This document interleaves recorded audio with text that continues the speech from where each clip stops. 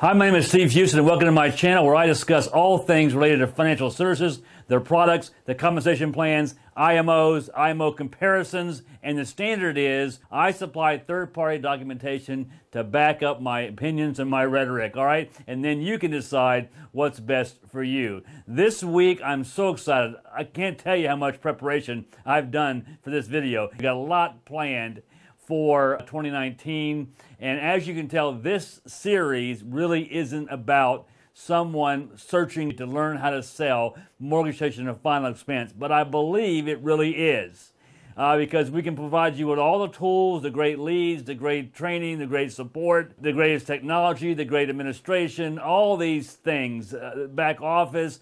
You know, they're important and they should be considered, but until you fix this right here, the 6 inches between your ears, I believe all of those things don't matter. You got to bring desire and you got to grow yourself through personal development to be prepared for the setbacks of this industry. And there are setbacks. There are setbacks with any business that you start, and here you are in business for yourself. So I thought I would dedicate the next 7 to 10 weeks really going through a course that was shared with me several years ago that really impacted my life and allowed me to put my sails, so to speak, into the direction of the wind and fix this so that when I got prepared for whatever business I was entering into, I was better prepared mentally to grow through things rather than go through things, and to set myself up for success and not failure. So welcome to those who have decided to join me on this.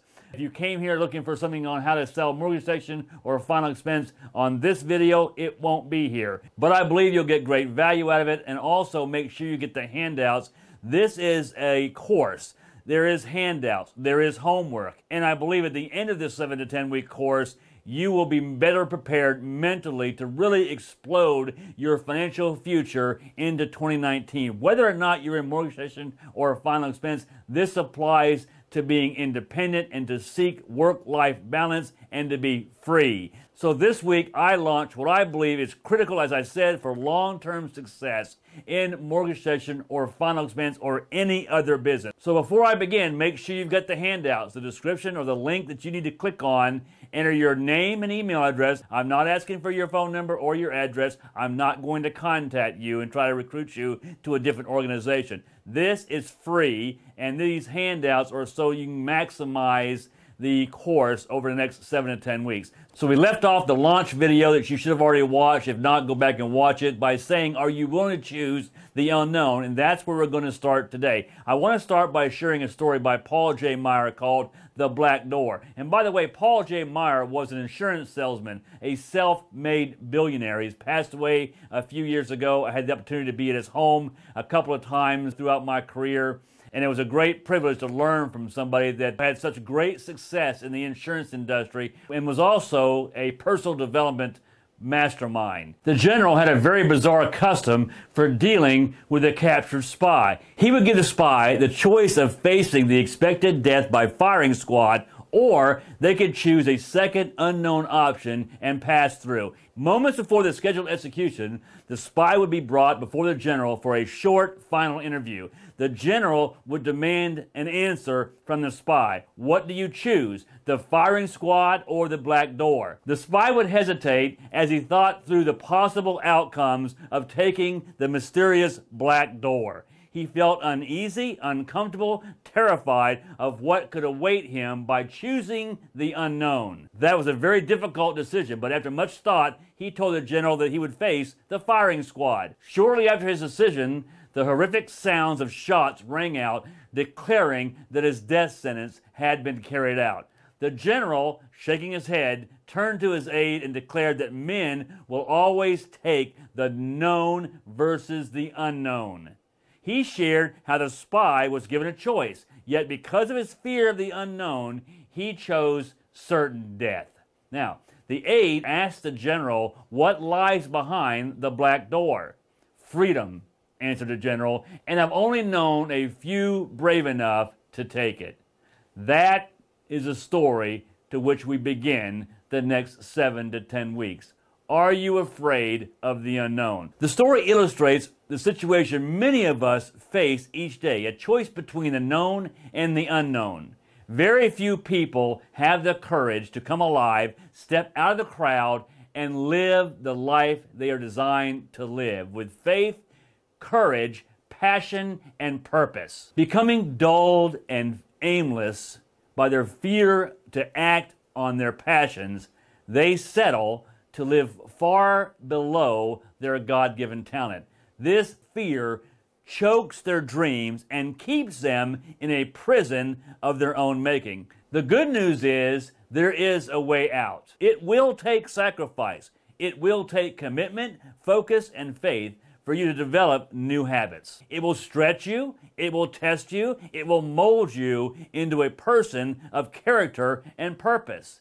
This is not about trying it. It's not about sticking your toe in it and see what happens. It is either you will or you will not. There is no in between. I'm sure you heard before the definition of insanity is keep doing the things you've always done, yet expecting different results. I want to ask you right now, are you willing and ready to take the step, that leap of faith, believe the best in yourself, and choose to step into the unknown? If that's you, and if it's so, begin by opening that black door. I want to share with you my sales coaching creed and something that I use with my own agents that take on this challenge. And here it is. Number one, I will always be honest with you in our communication. I believe the truth will set you free. It may or may not be what you want to hear, but it will grow you. Number two, I will never ask you to do anything that I'm not willing to do myself. That's called leading from the front, and it's something that I'm passionate about,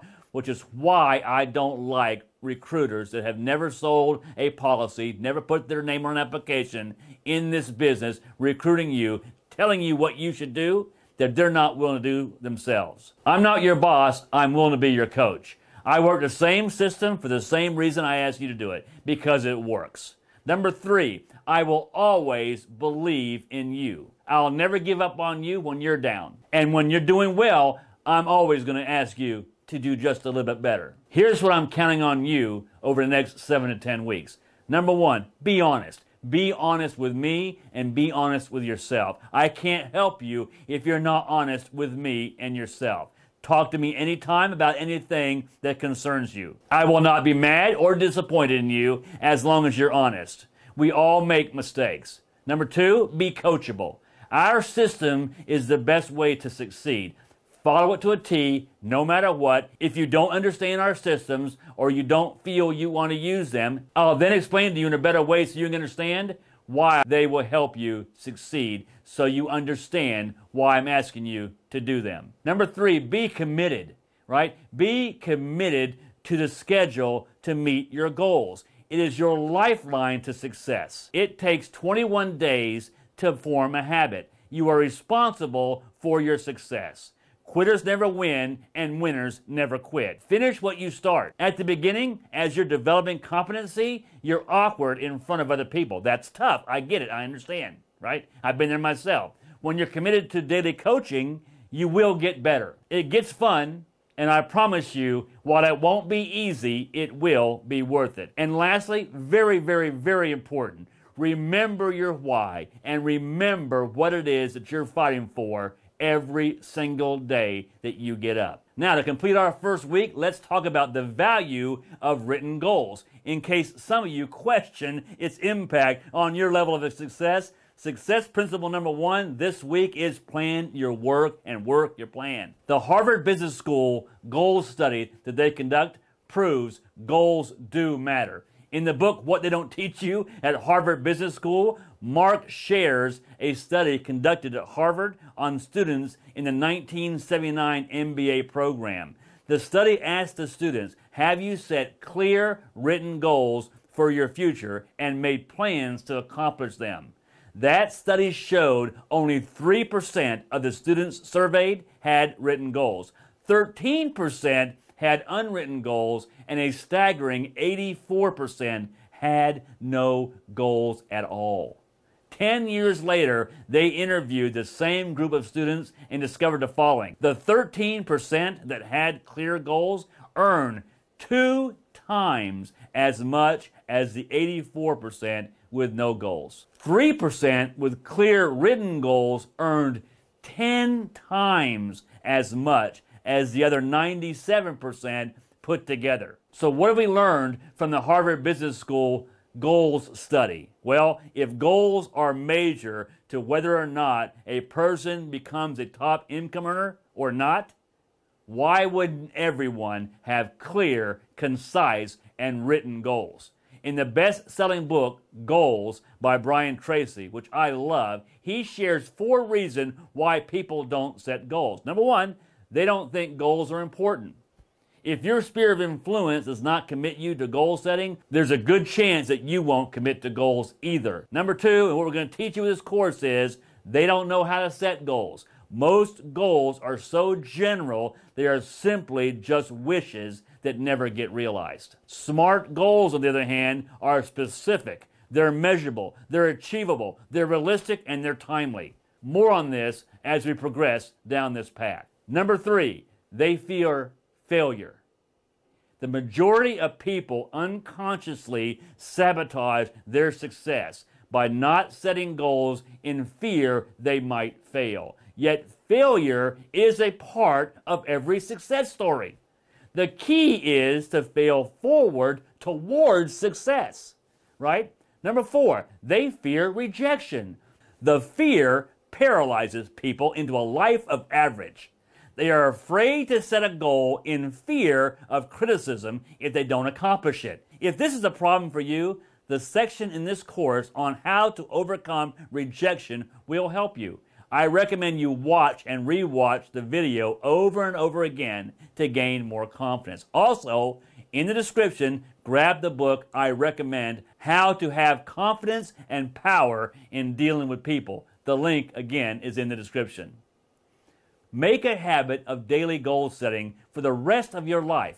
Focus on what you want rather than what you don't want. Resolve to be a goal-seeking, intentional person determined to move passionately toward the things that you want out of your life.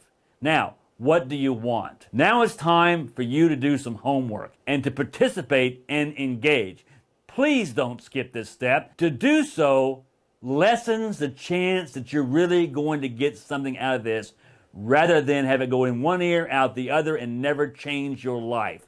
Take the time, go to a quiet place. Hopefully, as I said, you've clicked the link in the description, you've given me your name and your email address so I can send you the weekly handouts because we're going to have them on a regular basis. So assuming you've done that, if not, click the link and do it now. Pause the video, do it now, so you and I can go through these things together. So let's go through them together and move to a quiet place so that you can complete them. The first one says dreams on it, so pull that one out.